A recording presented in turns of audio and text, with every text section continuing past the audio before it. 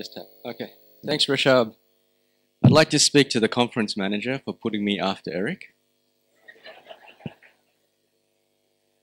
Thanks. Thank you very much. I feel like the ugly contestant after the bikini contest. So hi everyone, my name is Tony Ta. I am the other Australian in the house. Andrew's got the real Australian accent. First of all, I'd like to thank Rishab and his team, Frappe.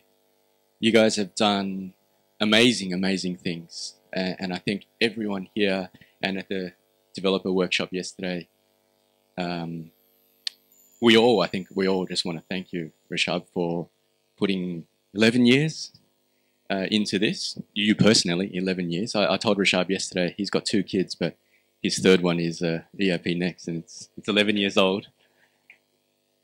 And you know, we're all here because of them and the team, and yeah, you know, echoing Eric's sentiments, a very heartfelt thank you for all of the work that you guys have done, and then obviously this community. We kind of need to take this forward now, and what I'd like to speak to everyone about today is mainly geared towards the other service providers. A little bit of background about Cloudiate myself. I started this company not more than a year ago, less than a year ago. I came from corporate, used to work in big mining company. For those of you who are from Australia, Andrew, you know, we know there's only 2 big mining companies, and I worked for one of them. And obviously an SAP house, and did that for about 15 years. And realized that you know, at the end of my corporate life, I realized, and I thought about, there has to be a better way for companies to implement ERP systems.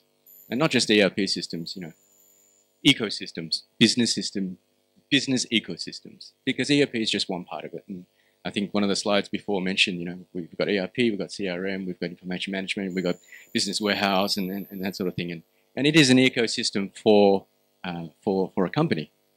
So I started the company really just to help small businesses, just to go out and give them some advice on what their IT strategy should be like, you know, what they should be looking out for, because small businesses are quite vulnerable to vendors coming in saying, oh, you need this, you know, like your Salesforce. Salesforce can be used for inventory management and that sort of thing. And they really don't try to understand the business.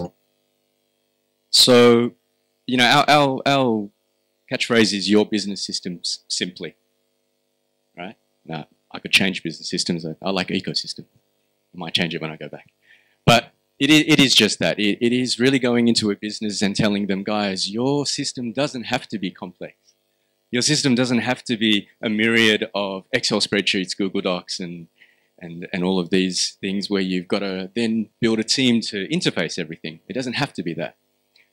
But for a very long time, I wasn't able to really find anything out there. And I think everyone's kind of gone through a similar journey where we looked and looked and looked and looked, and then, whoa, all of a sudden, we get introduced to ERP Next, and then we see the light. We see, you know, oh, there's the answer. I saw X-Men on the plane, who have seen X-Men, when he goes, I've just seen the answer. When he touched Xavier, right? Anyway. So that was my defining moment. I said, wow, this is it.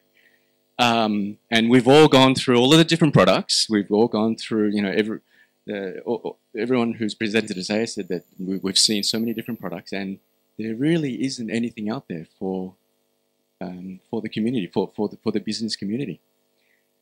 So we use ERP Next right now exclusively. I think initially we tried to be product agnostic, and we still want to be, but right now there isn't any other product that even comes close to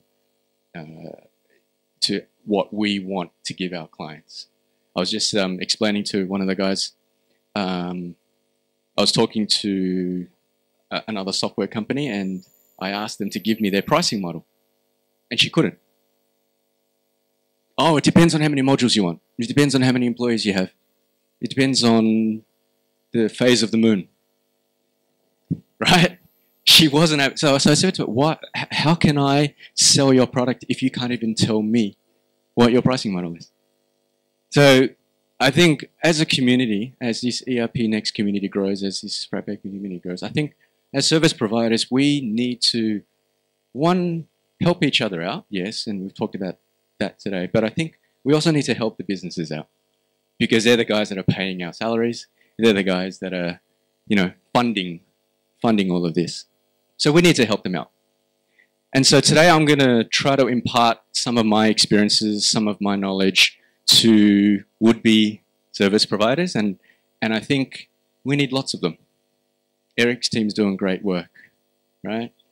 I spoke to, and I'm sorry I've forgotten your name, I spoke to someone over lunch who's thinking of starting her own, and I think that's great. And I want to tell as many people about not just ERP Next, but you can, with technology nowadays, you can start your own business as an individual, right? And help as many businesses as you can. So just some things that I've learned. So with every client, it's a relationship. As much as we don't want it to be, it's a relationship, okay? And like any good relationship, the best ones are usually formed in a marriage. Thanks. That's why we commit, right? Okay. So anyway, you make a commitment to the client. That's basically it. So for a successful relationship, what do you need? These are the 4 things that I think we need. Okay. And I'll go through each one of them.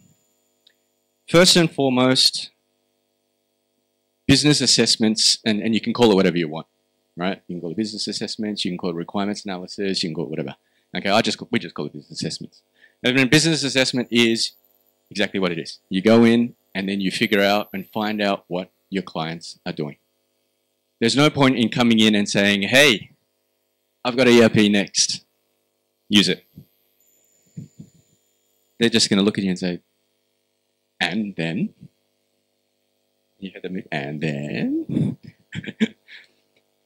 So we spend quite a bit of time understanding our clients. We go in, we actually interview the key individuals. And the key individuals are the people who are usually the owner of a process. And in small businesses, you could have one person who owns multiple processes, and that's just how they work. But in understanding that, you then realize what sort of solutions and what sort of technologies that they need. That part of it should come after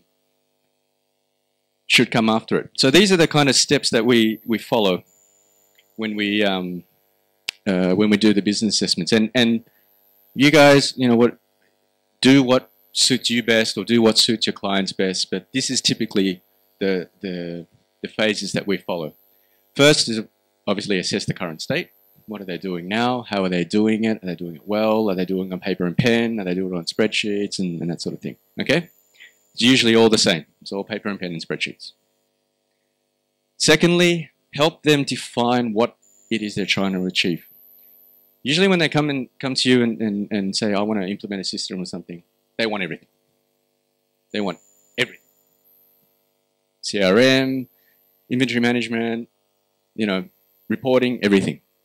So you tell them to take a step back and say, look, we know you want everything, but what is it that you're trying to solve? What is it that you're trying to achieve? And get them to explain it to you in non-technical terms, okay? I want to reduce whatever, my workforce. I want to cut costs. I want to da-da-da, all right? Because they will always come back to that. They will always come back to assess and measure whether or not they've met those objectives. So once you know what they do, once you know what they want to achieve or want to solve, then do a fit gap. And this is where the customization comes in. You know what the solution does. You know what ERP Next does. The community will tell you what ERP Next does, but it's the whole 80-20 rule, right? So ERP Next for most of your clients is going to cover off 80% of the requirements, and then the 20% you go and figure out how to do it yourself, or go into the forum, get all your friends to like it, send a box of chocolates, and it gets done. Okay? So step 1, 2, 3. Step number 4, also very important. Prioritize and plan. Again, when you come out of step 3, it's going to be a big laundry list. Even if you tell them to cut it, they'll still give you a big laundry list. Help them call it. So the appetite for different businesses, for each business is different. Okay? And it all depends on their resources. It all depends on how much they're willing to spend and that sort of thing. So help them prioritize and plan. Okay? Identify the things that they really need now that's critical, and then just put it in a high-level plan. Use the Gantt chart to help them plan it out. Okay? And then finally, grab your team together, execute, and then monitor and measure. So measure the progress of the deployment and that sort of thing, but at the end of it, measure whether or not they've actually achieved their goals and objectives. And this is a key step for us as a service provider. We don't want to be known as a product peddler. We want to be known as a company that really wants to come in and build long-term relationships with our clients, okay, and grow with them. Okay, this is the long, we can debate about this for a while, but how you deploy and how you roll out your projects. The age-old debate about Agile versus Waterfall. Okay, for those who don't know, Agile, very simply put, pump out as quickly as possible. Waterfall is much slower because you got to do design, you get approvals, and then you got to build and test, and so that's exactly what it is. So, which would you use? Who uses more Agile? Service providers, more Agile, more Waterfall? Eric, more Agile? Agile? Everyone's Agile? Okay. We have a bit of a different approach to it. I think both has its merits and still has its merits. I think Waterfall still has its merits. But as a yardstick, what we do is we make an assessment on the maturity levels of the organization. And what we found, and what I found being in ERP for 15 years as well, is that there are typically 4 areas that you would look at, you would assess on their maturity levels. And those 4 areas are the industry that they're in, the company, the maturity of the company, their business processes in the organization. So the industry they're in, is it a traditional industry, or is it like one of those new sharing economy or disruptive industries? Yeah. Is it a company that's been around for a while? Are they a startup? Are they like Dom's company who's been around for a while? Are their business processes well known, well documented? How mature is it? Okay.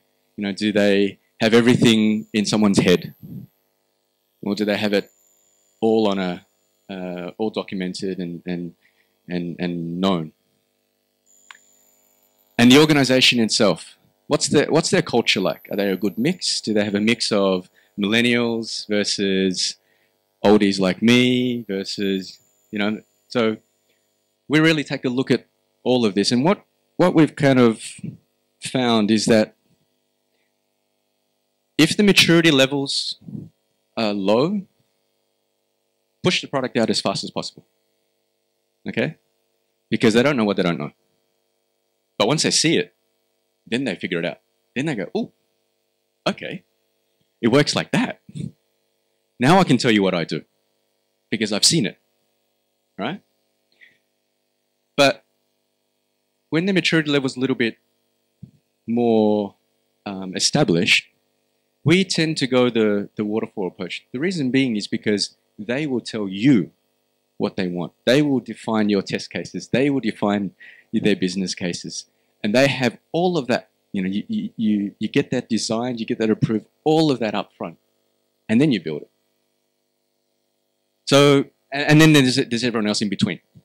Okay, so it is really a mix of agile and waterfall, and we're, you know, as a small service provider, you need to be flexible in that regard.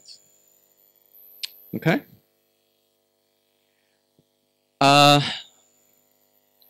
Rapid deployment. So we know how quickly ERP Next can be stood up, which we love, which we all love. Okay? And clients love it as well. You know, with our clients, when you tell them, if you click a button and then 2 minutes later your ERP system, everyone loves it. But I see ERP systems like buying a car. All right? And let's say we buy a particular model of a car. And Miguel, you like, what car do you like? Aston Martin. Of course. Miguel likes an Aston Martin. Now every car can be customized, right? But the core part of the car, the engine, the chassis, the frame, that all remains the same, right? So they can push out a standard black Aston Martin V12, blah blah blah blah, right? The core of it can be pushed out very, very quickly. But what do clients want now? Clients actually nowadays want customization. Miguel likes it in black. I like it in red. Tom likes it in yellow. And you know, we like different shades of it, just like what Eric showed us before with the earphones. You know, half glitter and that sort of thing. So then the question is, can we do rapid deployment with mass customization for our clients?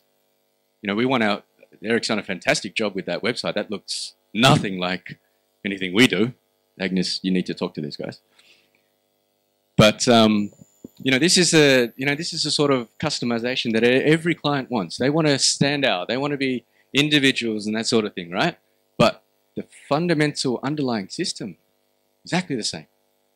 So you can rapidly deploy all of that, but then the trick is, how do you rapidly deploy all of that and then put the customization, put all of the, you know, the individuality of the company in that? So that's what we're trying to do, and that's what we've tried to do, and you know, we work with web designers and web developers and all that to do that, and you know, do a bit of customization. So what are the type of customizations that people are looking for? So obviously localization. Okay, that's a given for your regional areas. Anything specific to that client or to that particular industry. Things like integrations, regulatory and statutory requirements for the country. Data analytics, operational technology. So these are ideas that I have in my head and our company has in our head for all the service providers to think about, for the community to think about, right? And it all is around really making a product, an ecosystem, whatever you want to call it, as to push it out as fast as we can, but really tailored for your client. Okay. All right. So in the we've done some customization. I wouldn't say it's as great as everyone else is doing. It's actually quite a humbling experience being here, because being in the developer workshop yesterday and seeing and today and seeing what everyone else has done, we thought, wow, you know, we've done some pretty good work, and today I've just been completely shut down. So I'll give you two of our customizations. which is one is really just around some localization we did for Singapore. We're headquartered in Singapore, so we customize the salary slips and payroll for Singapore. So we're going to put that back into the community. So if there's any Singaporean service providers here, Justin, wherever you are, you take that and then roll it out to your Singaporean clients. And what we'd like to do is, maybe work with you, Andy, to look at the Australian tax, or Miguel for the Ecuadorian and Brazilian and South American tax, and Dom for the German tax, and that sort of thing. Because we've done the basics, right? And it's easy just taking this now and just tweaking it for all of the different requirements for the other countries. I like this one, and we're going to put this on back to the community once we've made it look better and tested it and all that. But the guys have managed to build an organizational hierarchy out of the positions and the employees. So we built a customization where you can actually just pick a position or pick a person in your organization, and it will tell you who reports into you. So if you pick the CEO, it'll give you a chart, an org chart of your entire organization. Okay, and it gives you some details of their position. It takes the employee information, gets their picture, and gives them details of. So this is what we think is a handy tool for approvals, for reporting or whatever. Just and it renders, it just creates the chart automatically. So we will definitely contribute this one back for the community. All right, and then lastly, I guess just a bit about us. Really, our vision is to connect people, inspire people to really succeed in what they do, and I think that's aligned with this whole community effort that's going on with ERP Next, and it's one of the other reasons why we wanted to work with Frappe as well, because they're aligned with our culture, they're aligned with our values as well. And our mission is really just to get out there as much as we can. SMEs need help. They all need help. The big companies, they have Deloitte and Accenture, and they can pay the exorbitant rates for the consulting firms, but SMEs can't. Okay, and small businesses, even medium enterprise businesses, they can't. Andy is an accountant, but he's developing, right? This is where we come in. Me with my experience from corporate, I'm sure there's entrepreneurs in the house and all that sort of thing. I think we need to all come together and really help the SME community, the small business, small medium enterprise community, because they're the backbone of society. In most countries, I don't know what the exact stats are, but in Singapore, for example, 95% of all companies are SMEs. 95%, which means they employ 80% of the country's employment, right? And I'm sure that statistic is replicated in all the other countries. So as service providers, I think we all need to come together. I don't know, Rashad, maybe we can talk about setting up a community for service providers or businesses or whatever. I think we touched on it a bit yesterday, because we have a great forum for developers and technical stuff, but even I must admit, when I go into the forum, I'm scared, because there's just so many things to look at. I don't know where to start and that sort of thing. So I think we need to set up a forum for non-technical people, business people, to really put their ideas in. As a service provider, I'm more than happy to impart this sort of knowledge. How to do great implementations, how to put together a good plan, how to put together a project plan, these sort of things. All the non-technical skills, which I think is just as important as having the technical part, because you can have a great product, But if you can't get it out there and if you can't successfully implement it into companies, then the product kind of fails by default. Okay, so I think it's a big responsibility on all service providers, even the guys who do it internally. It's a big responsibility on your part because your client is the business, is your your business. We have a bit more responsibility because we have a lot more clients. That's all. That's the only difference. All right. And that's it. So I'm also here till tonight. So if you have anything else want to talk to me about, please come and have a chat with me.